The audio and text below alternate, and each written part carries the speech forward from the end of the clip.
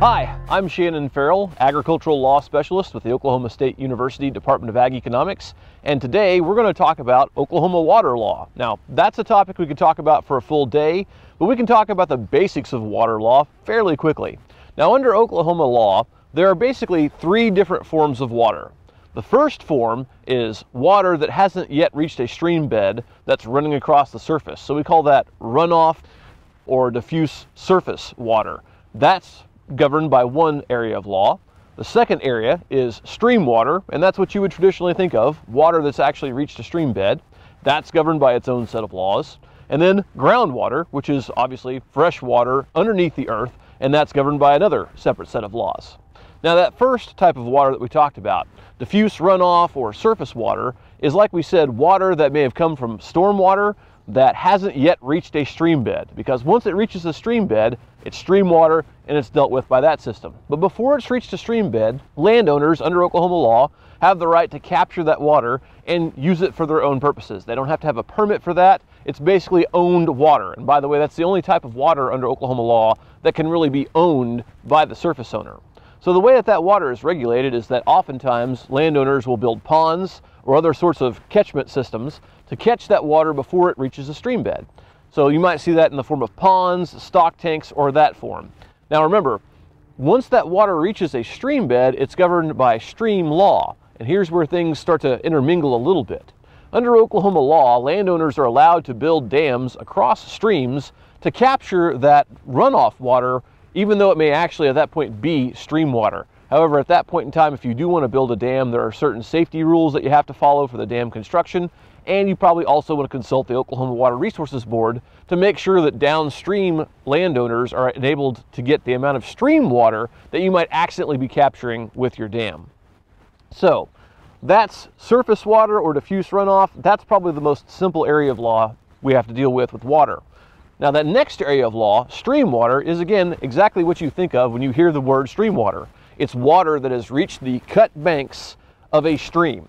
And that's basically the definition under Oklahoma law. If you can kind of discern that there's a stream bed and water's entered it, then it's now stream water. Now, stream water is different from that surface water that we talked about. Stream water is regarded by Oklahoma law as being a public resource. So whenever someone wants to use stream water, they basically have to have some form of legal authorization to do so.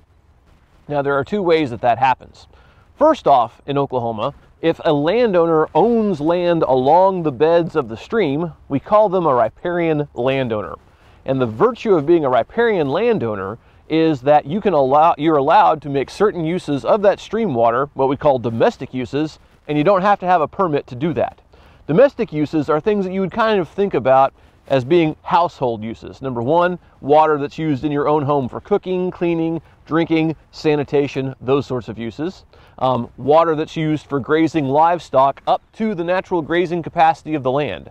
Now, if we have something like a feedlot, that's different. Use of the water for a feedlot is going to require a permit. But if we're just talking about grazing cattle, no permit's necessary. Also, if we're irrigating crops for our own consumption, like a garden or an orchard, no permits needed. That's a domestic use as well. But if you want to use stream water for a use other than that, even if you own land on the stream or if you don't own land on the stream, you've got to have an OWRB water appropriation. That means that OWRB goes through the process of determining what you're going to use the water for, how much water you're going to use, and then determining if there's enough water to allocate you the use that you're proposing, while still giving everyone else who's already applied for use of that stream an amount of water that they need as well. We call that a prior appropriation system.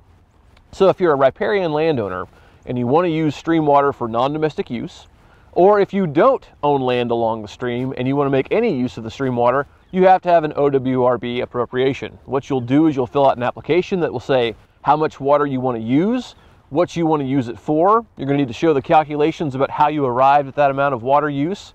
And then you have to provide notice to everyone in the area through publication of a notice in the local legal newspaper that you're applying for this appropriation. If there's enough interest in it, OWRB will hold a hearing to figure out if there is enough water to allocate to all the uses along that stream.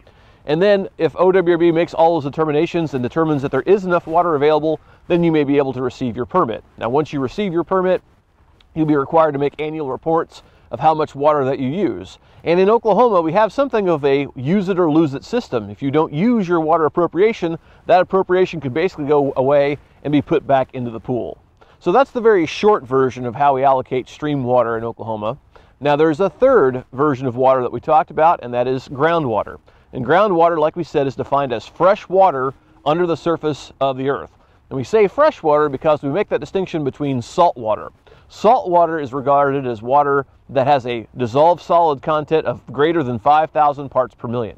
So if it's got that water dissolved solids content, we regard that as salt water, and that's handled almost as a pollutant. But if we're talking about fresh groundwater, first off, groundwater is regarded as something of a right tied to the ownership of the surface. In other words, unless we can show a compelling reason why a landowner shouldn't be allowed groundwater use, generally the presumption is to give the landowner that groundwater appropriation.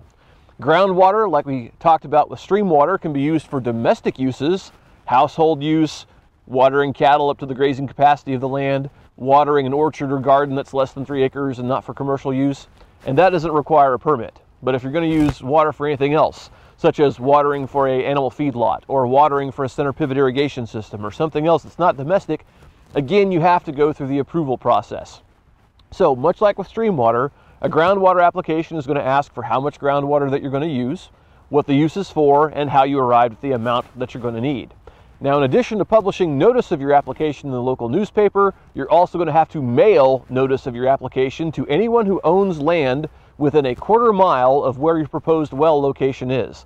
That gives any other potentially affected landowners the chance to comment on whether or not there is enough water available for you to get the amount that you're applying for. Once you do that, again, the application process goes to OWRB. There may be a hearing, and then if there's no other evidence that shows that we shouldn't be able to give you the amount of groundwater that you're applying for, then the groundwater permit is going to be issued. So, as we've talked about, there are 3 basic areas of water in Oklahoma. There's that surface water, stream water, and groundwater. Each one of them has a different legal system for allocating its use and governing how you go about getting that use approved. But if you need any help with this, or if you're concerned about how you can go about securing and preserving your water rights, contact your local OSU Extension office and we'll be happy to help.